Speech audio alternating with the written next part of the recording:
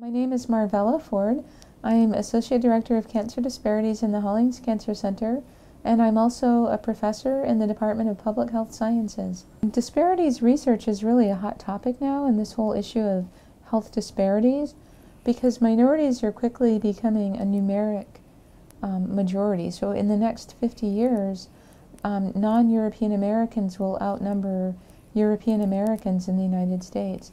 And so the health issues that these communities face will become of paramount importance. Healthcare disparities basically refer to differences in access to healthcare, differences in the treatment that occurs once people are able to enter healthcare systems, and differences in outcomes. There have been multiple studies that have been shown to prove the fact that when communities have good access to healthcare, good access to high quality healthcare, and public health measures that promote health, such as walking trails, that the health of the whole community increases as a result, not just different segments of the community. I grew up with a curiosity about disease processes, and then just learning more about population health through education that I was exposed to, and trying to understand why certain groups of people seem to experience some diseases at such a devastating rate, and why the disease processes seem to be so different in some groups than in other groups. Some of the factors include personal factors. Certainly, we have to take responsibility for our own health. We have to eat properly, we have to get the proper amount of rest, build in physical activity whenever possible, just into our daily routine, as well as structured physical activity. But there are also other issues like access to care, more structural issues. And there are genetic factors that contribute as well, yes. So some segments of the population don't have access to health care insurance. If people are working an hourly wage, sometimes there's no health insurance that's provided. And so sometimes people are afraid to take a day off work to take care of themselves, to go to the doctor, because they'll lose a day's pay or half a day's pay.